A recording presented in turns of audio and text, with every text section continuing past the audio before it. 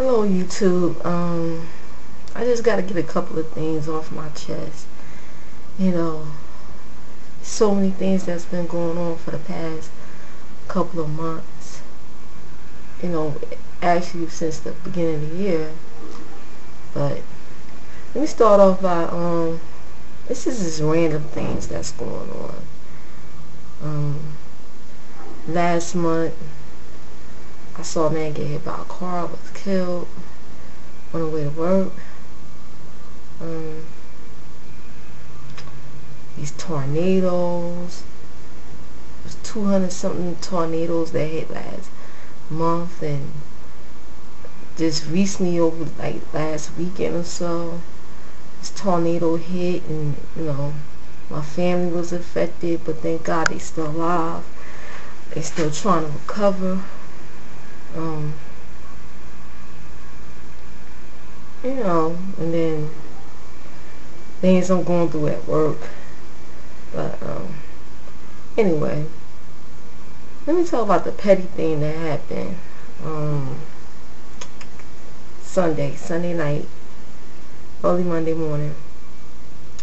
Me and my husband get off work, so we decided to go to Chicken Shack. We got off the bus, and this female and her daughter. Now, this particular female, my husband met from back in the day. You know, they used to go to college together. But, you know, she's not too bright. And, you know, they tried to have a thing going on back then, but it didn't work out. So, anyway, she happened to work on our job, too.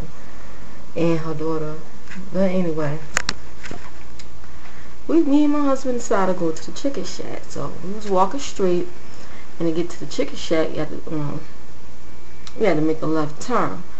We thinking they're going to go straight to catch the bus. Right? Because I remember the daughter was saying the bus was coming. So, we turned the corner. They turned the corner real fast. And the friend my husband knew back in the day was like, oh, let me find out y'all going to the Chicken Shack. You know, like some ghetto behind stuff.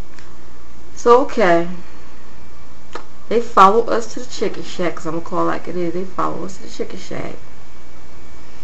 They basically didn't really get, I don't even think they got anything. They was basically just standing there the whole time. They didn't order anything. They just watched us order. Just sitting there watching us and whatnot. I'm like, babe, okay, don't say nothing to her. Don't say nothing to her. He was like, I want to say something about her. Don't say nothing to her. Don't say it. Don't even say it. It's a waste of time. So, I kind of think they trying to be funny because, you know, I'm a plus size woman. And people that's plus size, you know, some of the challenges we got, you know, some of the things, ignorant stuff people do and little things that they say, the actions and things like that. We all know what that's all about. They was basically there, I believe, watching what we're getting, so they go back and report to the other folks or whatever. Cause you know, whoever don't like me, I don't care. Cause it was like ever since I got married, well, me and my husband we both got married. It's like folks start changing up. People changed up on him. You know, me, I don't really care because it's like, you know, you don't like me, you don't like me. I'm there to do a job, and my weight doesn't affect my job at all. So, but let me get on to the story. So they was basically there just watching us, watching what we was getting and stuff. It's like, me and my husband, we had a discussion about it. I was like, she really need to get a life. But she has some other issues. I don't want to get into that, her daughter or whatever. But anyway, that's that on there. They came out the Chicken Shack like with like a drink or something, like one item. Something to drink or something. So I was like, oh, so they was there like following us, watching us. Oh, okay, we got some stalkers. But anyhow, and you know, it's so much that me and my husband, we've been married for about, it'll be 3 years in September, and we already was facing some real many challenges. But thank God we're hanging on in there. Marriage isn't easy. It's not going to be easy, but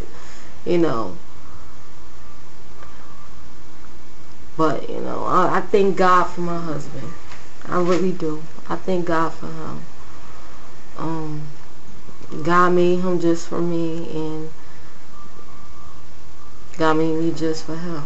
So I really truly believe that. But I was telling my husband, I said, they want what we have, and they don't realize they could have that. But the way they're going about things, they're never going to achieve that. They're not going to have a good person in their life acting the way they do. Why are you so concerned about our life and what we getting, down to what we eating and where we're going, when you could let God do a work on you, so your husband so he could send your husband to you? But anyway, instead of having these boyfriends at almost 47 years old. But anyhow, it's like I'm trying not to let these things aggravate me. Life is too short to try to let folks get on my nerves. And the thing about it is, they don't know what's really going on with us. You know what I'm saying? They don't know. And all this little nitpicking stuff, it's like whatever. Life goes on. I'm gonna pray for you, pray you get your mind right, and I'm gonna move on, do me. Anyway, and this Bin Laden thing, as far as this Bin Laden, when I first heard he died, I'ma honestly say I wasn't really surprised or nothing. It was like, I'll see it. For me, I had to see it to believe it. That was the first thing come to my mind. I have to see it to believe it. Because it's like, I don't know, it seems like the government be playing so many games. I don't, it's like I gotta see it to believe it. When Hussein was hung, I saw that. That was on YouTube. I saw that. So I said, oh yeah, he dead. So I actually saw the footage. But Osama, I think that's weird. That, okay, he was killed, and then not even 12 hours after they announced he was killed, he's dumped at sea. Something was fishy about that. So, I don't know. People jumping in lakes, talking some USA. I know it's. I had to see it to believe it. I'm sorry. I mean. And then there's war over in Libya. It just talks about it's supposed to be a third world war. And they bringing back the draft. I mean, come on. Times are really getting hard out here to be really worrying about the petty stuff. You know what I'm saying? And, I'll get that later. But,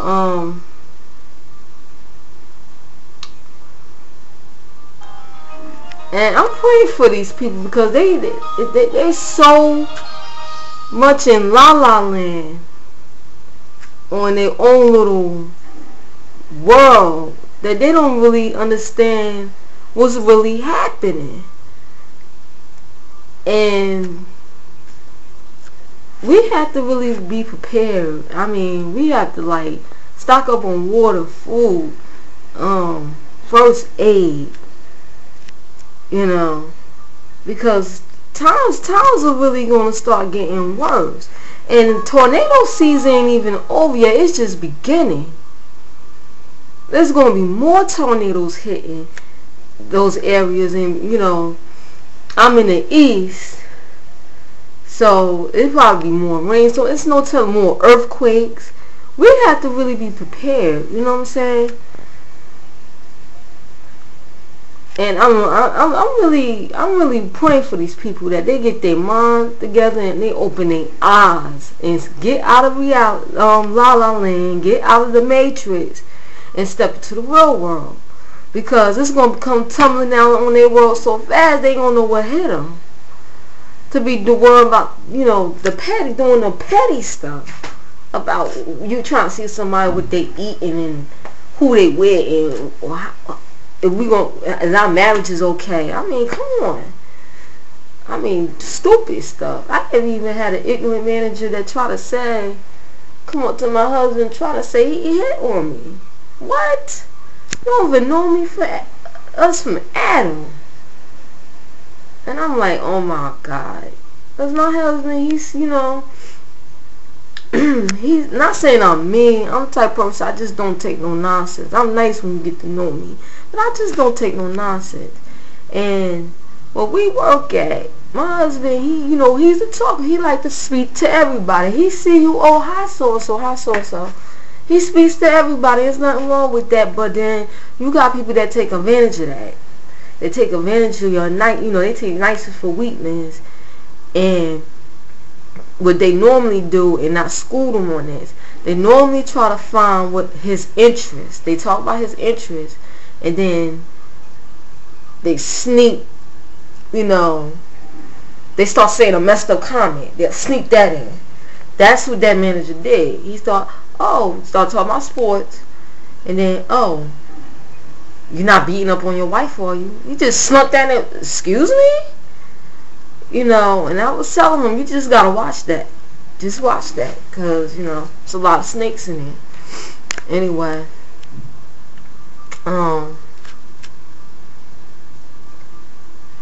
but I mean, in these times,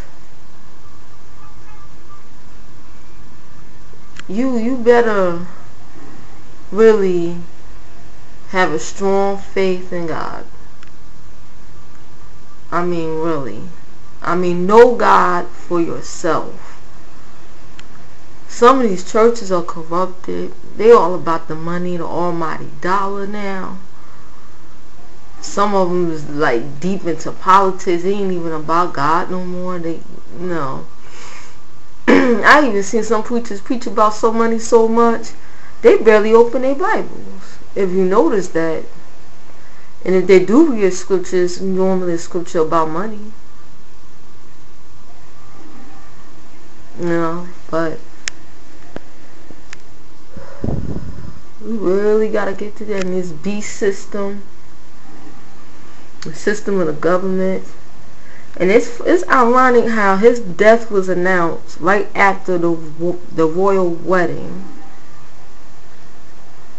That's just, it's crazy. It's craziness, and I believe it's going to be more craziness to come. I'm like, Lord, what is next? Soon as this year started, it was all these earthquakes, all these different things going on in the world. Somebody, couple of just like late last month, got shot and killed. Well, me and my husband on to take the bus at. They laid off all these police officers over here. You know, a few of my friends got laid off that I know. That was on the 4th. So crime is at an all-time high. The new police director, he took a job in Chicago. He left after, I know he couldn't wait to get out of this city. Pretty soon, I think it's going to be martial law. Martial law is going to be in effect. People better wake up. Pretty soon, before you know it, they're going to start issuing out curfews and things like that for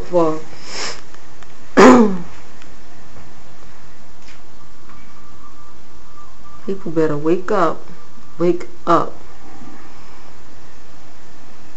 And me and my husband, we starting out stocking up. We're gonna start off on like supplies, things we could get from the